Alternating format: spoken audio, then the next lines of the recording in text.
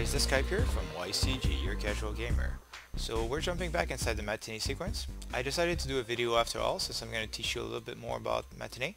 So you have the door over here. We're going to open it using the Matinee sequence, and we're going to add sound to the door at the same time.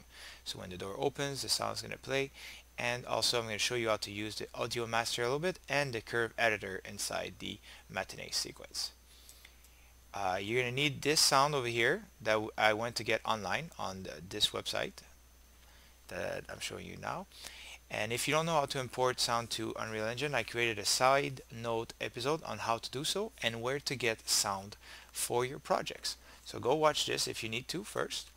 And if not, using the trigger volume that we installed over here, we are going to play this sequence when we get inside the door, inside our level. So tune in and let's get to it. Alright, so now that you already have the sound, here's what we're going to do first. To get sound inside Matinee sequences, you have to make sure that the sound is a sound cue. And right now we just imported this and it's not a sound cue yet. But it's pretty easy to do. You just have to right click on it and create cue. And I'm not going to go through this yet. I'm going to cover that in a further episode. So don't worry about it, but all I wanted to do now is create a sound cue just so we can add sound to our Matinee. So let's get started on our Matinee. Make sure that you're selected on the Factory 2-1 or the right streaming level, because if you click on the persistent level and your mesh is in another level, it's not going to work for the Matinee sequence. So now I'm on Factory 2, click on Cinematic and add a Matinee sequence. Let's make this a little smaller so that we can see everything. So the first thing we do is like in season 1, we're just going to left click on the door, right click over here and click make a new empty group, call it door open, and add a movement track. Now it's always important to look at your sound first to check the duration, how long it is. This one is 4.12 seconds, so now you know that you want your movement to last about 4.12 seconds. And also the end should coordinate with the green over here. And now at the last, if I want to right now, I can add the last key and just open up the door all the way up, but it's not good because like you saw in the example at the intro, I wanted to add a little jam at the beginning.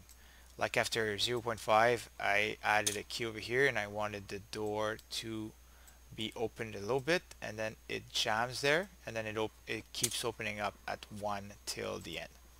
It's always better to work your way up, pressing enter to add a key, just as a reminder. It's always better to work this way with the movement, because if you just go from like I said, if you have the first and the last key and you try to build in the middle, it's going to be hard to find your track. Now if I press stop and play, when you see, it's going to be very choppy.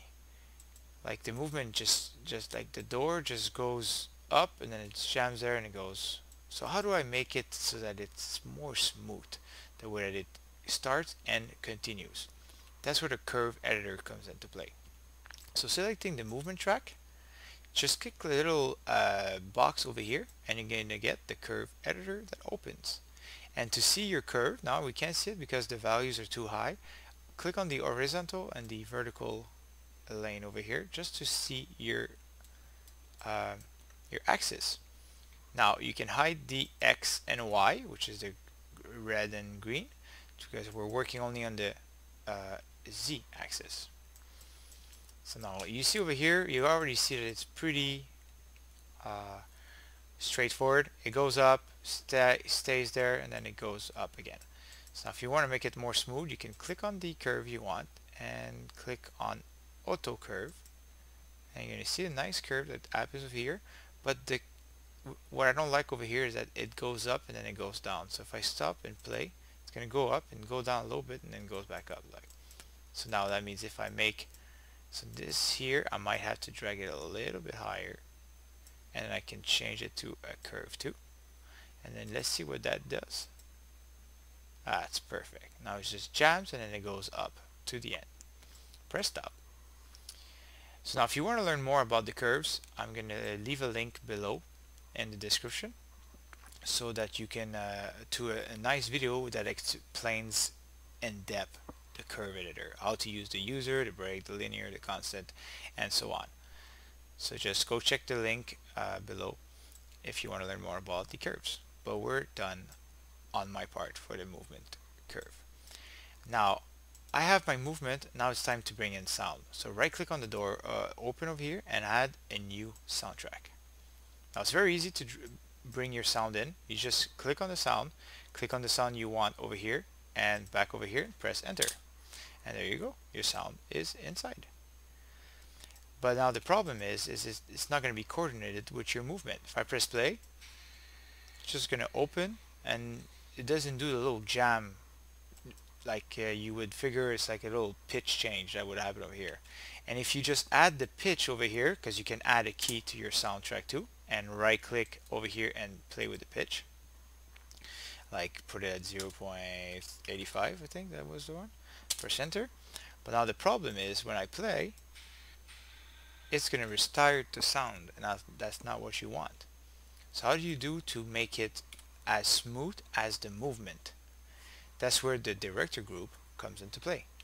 So right clicking in the emptiness over here, you're going to add a new director group, and on the director group you can add a new audio master track.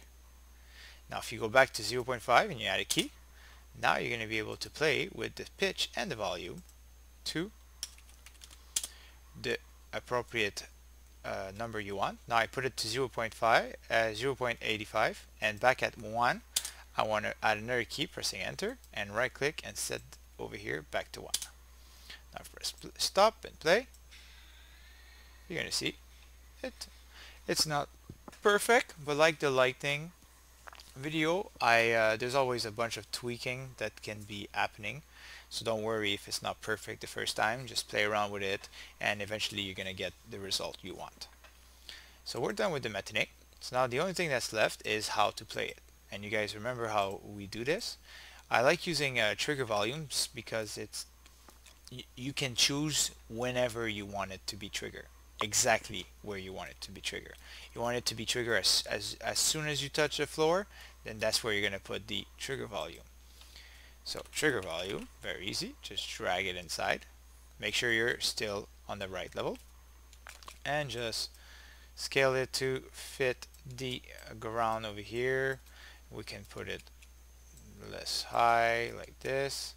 And now it's pretty simple. This part you just to get inside the level blueprint for your when you do level streaming, you can just go on the level tab over here on the top window and click on the little controller here, and it's going to open the level over here like this.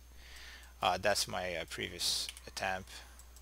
I can delete this because it doesn't exist anymore. So now we're selected on the trigger volume. So right click and add a function, an event on begin overlap over here. Very nice. You don't need to put the condition for your player because there's no one else that can interact with it. So it's just dragging out of there. Now you're going to need a reference to your Matinee sequence. So let's go find that. It should be right over here. And just make sure to drag it close to your door like that. And then drag back the window and right click, create a reference, and play. Drag out of there and play. And there you go, you're done. So now if I save everything, if I jump inside the level, as soon as I hit the floor, it's going to open. So there you have it. So I hope you enjoyed this, and the next video we're going to cover, we're going to start working on our particle system. So when the door was to be opening over here, you were to have a little bit of smoke, like to make it more realistic, and at the same time we're going to create our first particle system. And don't worry about the second door. I have a plan on showing you a different way that you can use, a different way to open it to make your way to the next area, just to give you more tools to work with. So I hope you enjoy this, and have a good night.